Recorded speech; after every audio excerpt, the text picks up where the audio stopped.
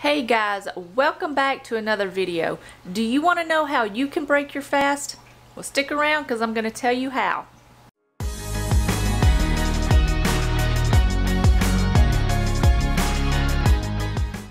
Hey guys, welcome back to my channel. You guys, it has been quite a week. It's been quite a week. Last week, I was woken up by the smell of smoke. Sorry, this thing's a little heavy. But it was about 5 o'clock in the morning and I was woken up by the smell of smoke. And I'm freaking out, you guys. After searching the entire house, I finally found the culprit. It was an electrical outlet. Like I've told some of you in the past on my other channel, this is an old house. We bought it as a fixer-upper. So we're just kind of going through the house slowly, fixing it up. But anyways, after I called the fire department and they pretty much disconnected the wiring and the power to that area, they cut the wires and got everything fixed. What happened was somehow or another the wiring grounded itself out in there because this house is so old. Well, it's not old. It's getting on up there in years, but like I said, we bought it as a fixer-upper. But somehow the wiring grounded itself out and caused a spark, and it was just smoldering.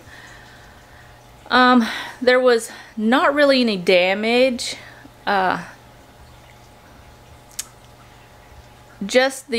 melted the electrical outlets and some of the wiring. So we've got that fixed, and all of that is good and well. And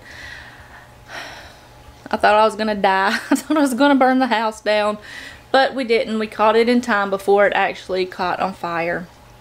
So that was a very eventful morning. But other than that, everything's been going great. My husband passed his test, which is awesome. He took his test yesterday, and he passed it. So I'm really proud of him for doing that. And he can get the ball rolling on other stuff. So very proud of him for doing that. My daughter's doing very well in school. She's doing a more low-carb approach so she can have more concentration in school. Plus she's drinking a little bit more ketones, or she's drinking ketones now, so that way she can concentrate a little bit more in school. And it's helped her out drastically the last week. I've seen a very noticeable difference in her in her schoolwork, so that's awesome. I love Privet ketones. She's found a flavor that she likes, and she's going to stick with that, so that's great. I'm down 5 more pounds. I've lost 5 more pounds in the past 2 weeks, which that is so awesome. I've got a little setup, but I've got a little setup in my dining room that I want to do, because we don't use the dining room that often, just to eat basically, and sometimes we like to watch a movie and eat, so it doesn't get used that often. So what I'm thinking about doing is just setting up a little station in here where I can do some workouts, because my daughter likes to watch TV in the living room sometimes, so I don't want to disturb her with that. So I figured if I just come in here and set up a little section in here for me or my daughter, if she wants to work out, she can. She can practice her dances. She can just hook her computer up to the TV in here, and she can practice her dancing for school or to stay in shape, whatever she wants to do. Bless her heart, she loves YouTube. So I think that's what I'm going to do. Going to finish setting that up really quickly and see how that turns out, and then we will sit down and talk about intermittent fasting and how to break your fast and some ways that I like to break my fast, which has helped me a lot. So I'm just going to move things around in here and set all of this up and see how it works, how the flow is, and maybe get a little workout in. I'm just going to mess around with everything in here and see what I can do, see where everything can fit, and bring all of my workout gear and stuff in here. So I'm going to do that really quickly, and I will see you back in just a few minutes. Chopping off the top of my head. Sorry guys, this tripod is very heavy. For it to be so small, it packs a punch, I can tell you that. But anyways, I'm going to get that going and I will show you how it turns out. Alright guys, I've just got all this cleaned up. I've got my little caddy here with all of my exercise equipment in there, like my jump rope, my weights, my yoga mat, my roller thing here that rolls out your muscles, my Quest, my bike. I've got my tripod right there, and then over here I've just got all that tidied and cleaned up. But over here is, I've just got my TV and DVD player sitting out on the table. This won't stay here. I've got a place where I can take it down and put it, where I can just easily put it up. But yeah, I've got that right there. I've got all of this room here where my daughter can dance or I can work out, and we still can take this down like I said and get it out of the way, and then we can eat here. So that's not a big problem. You just have to utilize the spaces that you're in. Alright you guys, before I end this video, I just wanted to sit down and talk with you guys just a little bit about intermittent fasting and how to break your fast. Now, I've already broke my fast. I broke my fast about 2 hours ago. I've had dinner. I've done some other stuff. I put some laundry on to wash. I put some laundry on to dry. I've done the dishes, tidied up the kitchen. So all that is done. So all I have left to do for the night is just pretty much take a shower and call it quits for the night. But before I do that, I want to just talk with you about how to break your fast. Now, like I said a minute ago, I broke my fast about 2 hours ago. I broke my fast with some vegetable broth. I like to break my fast with some sort of liquid with fat in it because I think it just helps with your fasting. You get fuller quicker. It doesn't spike too much of anything, so it doesn't go nuts. Now, when you do break your fast and you do consume food, you are going to spike your blood sugar. There's no way around it. It's just normal. But how I like to break it, like I said, is some type of liquid with fat in it. Today I broke my fast with vegetable broth with a little bit of coconut oil in there. Some days I will do a coffee with MCT oil or coconut oil, or I will do like a green tea with coconut oil.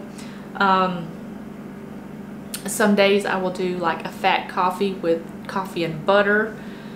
It just depends on the day.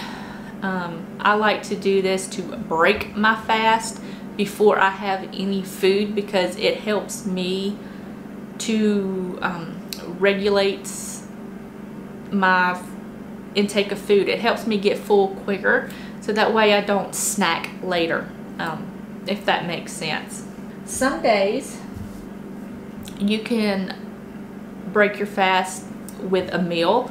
I have done this before, but I find drinking some sort of liquid with fat in it helps me later on in the day. It gives me energy. It keeps me satiated when I do break my fast with food. So that's how I do that. But if you want to break your fast with food, you can do some sort of breakfast. I like to break a fast with either bacon or eggs, with some type of either olive oil, coconut oil, or butter, maybe some tallow, whichever one you prefer with your eggs. You just scramble that up or fry it, and then just cook you some bacon on the side. That's one way that you can break a fast, which is pretty light, but with the fats in there, it's going to keep you satiated for a longer period of time. Sometimes I will add cheese in my eggs, but I always add mineral salt to the food that I'm eating, so that way I get the minerals back in my food. Now, if you want to break your fast with a lunch, you can do something like a salad with chicken or salmon, maybe some full-fat ranch or blue cheese, whichever one you prefer. That's really good to break your fast. You get a lot of vegetables, you get your fat source, and you get a good amount of protein in that. So that's really good to break your fast. Sometimes I'll do like a chicken salad to break my fast, or I'll grill up a piece of salmon and have with salad with some blue cheese on the side. It just depends on how I'm feeling that day. If you want to break your fast, like if you're doing an OMAD, I suggest breaking your fast with some type of liquid, like coffee with butter, coffee with MCT oil or coconut oil, or some kind of bone broth. Kettle and Fire is really good, or you can make your own, whichever you want. But if you're going to break your fast with food for dinner, if you're doing an OMAD, you can do like bison, deer, chicken, pork. You can do poultry, or some type of keto-friendly fish like salmon, steak, chicken, ground beef, whichever one you prefer. Is as long as it's keto-friendly and it's made with good fats, you're okay on that. Just put some mineral salt on there, flavor it however you want, put whatever seasonings you want on there. And you can also have like keto-friendly vegetables on the side. Now, some keto-friendly vegetables are, there's a lot out there, but you can do things like cruciferous vegetables like broccoli, cauliflower. You can do avocados, green leafy vegetables, olives, cucumber, Brussels sprouts, cabbage, tomato, bell pepper. Go light on the bell pepper because they do have a little bit more carbs. So does tomatoes. You can do cabbage. Sometimes I'll do regular cabbage, or sometimes I will do bok choy, whichever I'm feeling. You can do green beans, which I would go a little light on the green beans because they do have a higher carb count, but are still keto friendly. You can do asparagus, eggplant, radish. Radishes are a great replacement for potatoes. You can do a spaghetti squash. You can do regular squash, but I would just kind of watch it because they do have a little bit of a higher carb count. You can do mushrooms, celery. Just go and do your research on which vegetables you like, and which vegetables you can and can't have on the ketogenic diet. But there's a wide range of vegetables that you can have on the keto diet. Yeah, just do your research on that. Make sure you're adding in your minerals for your meals because it helps to get in those minerals. Another thing that I was wanting to talk to you about was drinks that you can have while in ketosis. Now, when you're in ketosis, when you're doing an intermittent fasting, you don't want to consume any food in that fasting period. Say you're doing a 16-hour fast. Within that 16 hours, you don't want to consume any food, but there are some drinks that you can have that will help during your fasting period, if that makes sense. You can have things like unsweetened tea in small amounts, like maybe get you a glass and then sip on it throughout the day. You can do coffee in small amounts because it is caffeinated. You can do decaf on the coffee and the tea, so it's a little bit better, and there's no caffeine in it. Just make sure you're doing that in small amounts. Of course, you can do water. You can have all the water that you want. Apple cider vinegar is really good for intermittent fasting. You can have that on while you're in your fasting state. You can just add it into some water with a little bit of mineral salt and you're good to go. You can also have just a little bit of lemon, depending on you, because some people, lemon does kick you out of ketosis, some it don't. So you'll have to just check your blood sugar and your ketone levels to make sure that you are in ketosis if you're drinking lemon. But just add it in some water with a little bit of salt. You're good to go. You can do any type of broth, like vegetable broth, chicken broth, beef broth, especially bone broth, because you're getting in all of those nutrients from the broth. So that's a really good thing that you can have. You can also have a little bit of unsweetened almond milk, because there's really not that much sugar in almond milk. So just make sure that you get the unsweetened kind, and just be sure to check your label on everything to make sure that you can have it while you're in a fasting period. So if there's anything in there that's, if it's sugar, you kind of can't have it while you're fasting. So I just wanted to pop on here and talk to you guys a little bit about that, and share with you guys some tips that I've found that's helped me while intermittent fasting and breaking my fast. They've helped me a lot. So I hope this helps you. I hope that it encourages you to make better choices in your lifestyle. Like me, I've made some terrible choices in the past with my my food intake and stuff like that. So watching people and getting knowledge on that really helps. So alright guys, I'm just going to end the vlog here, and I will see you guys in the next video. Hit that little subscribe button down below if you like the video. Give it a thumbs up and tick that little notification bell so you'll be notified whenever I upload new videos. I'll see you guys in the next one. Bye guys.